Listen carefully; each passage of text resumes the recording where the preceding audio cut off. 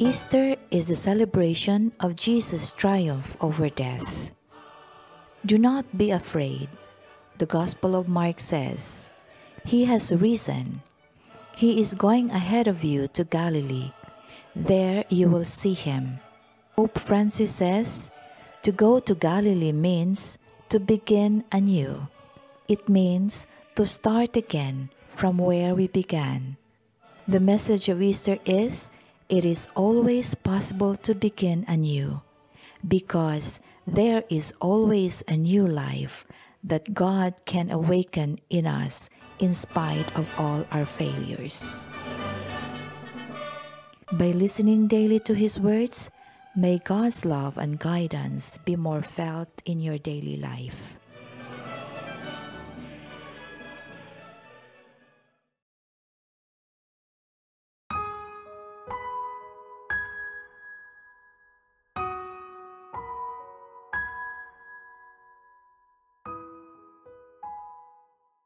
A reading from the Acts of the Apostles.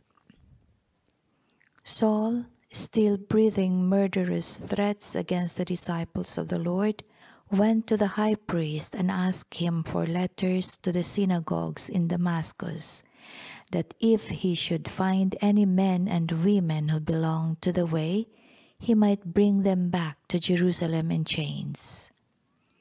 On his journey, as he was nearing Damascus, a light from the sky suddenly flashed around him.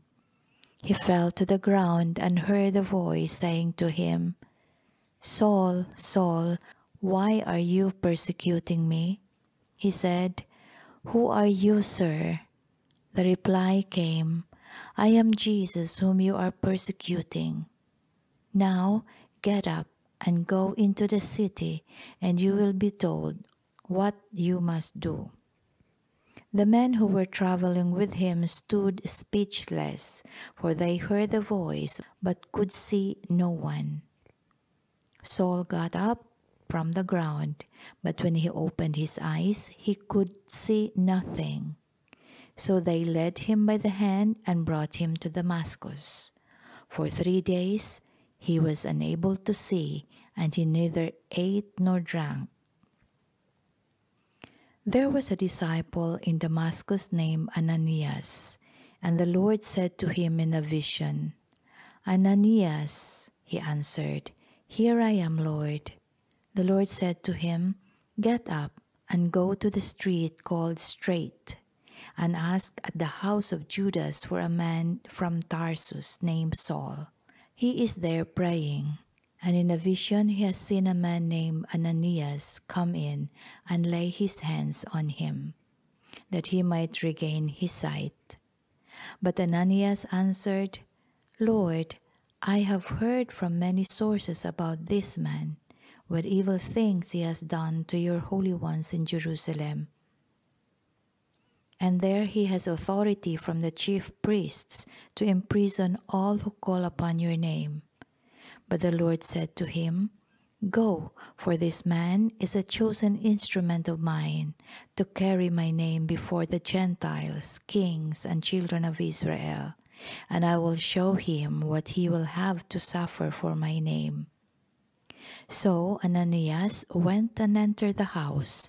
Laying his hands on him, he said, "Saul, my brother, the Lord has sent me, Jesus, who appeared to you on the way by which you came, that you may regain your sight and be filled with the Holy Spirit." Immediately things like scales fell from his eyes, and he regained his sight.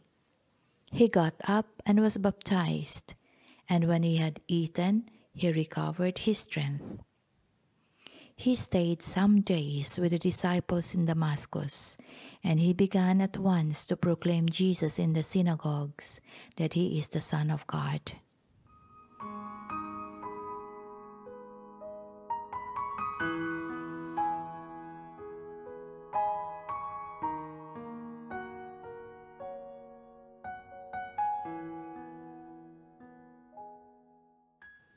Responsorial Psalm. Go out to all the world and tell the good news. Praise the Lord, all you nations. Glorify him, all you peoples. Go out to all the world and tell the good news. For steadfast is his kindness towards us, and the fidelity of the Lord endures forever. Go out to all the world and tell the good news.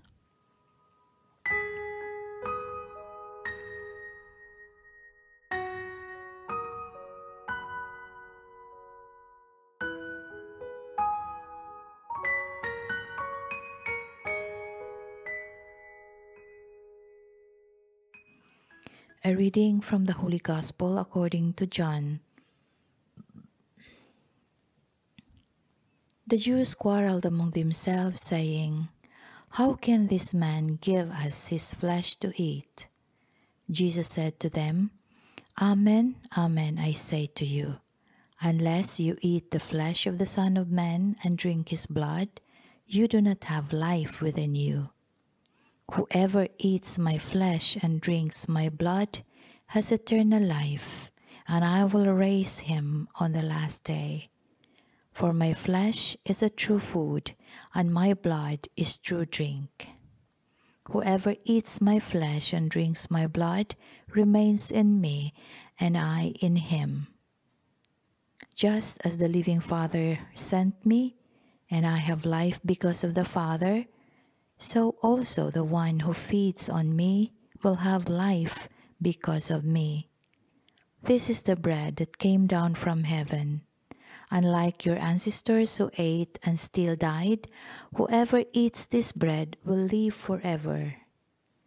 These things he said while teaching in the synagogue in Capernaum.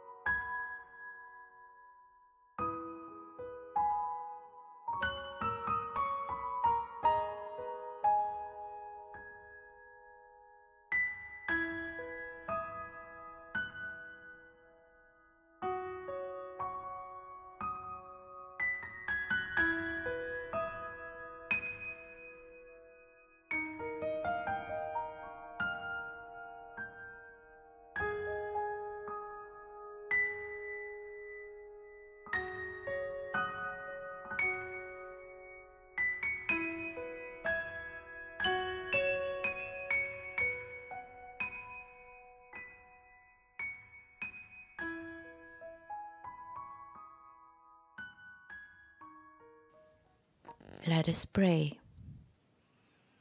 Grant, we pray, Almighty God, that we who have come to know the grace of the Lord's resurrection may, through the love of the Spirit, ourselves rise to newness of life. Through our Lord Jesus Christ, your Son, who lives and reigns with you in the unity of the Holy Spirit, God, forever and ever. Amen.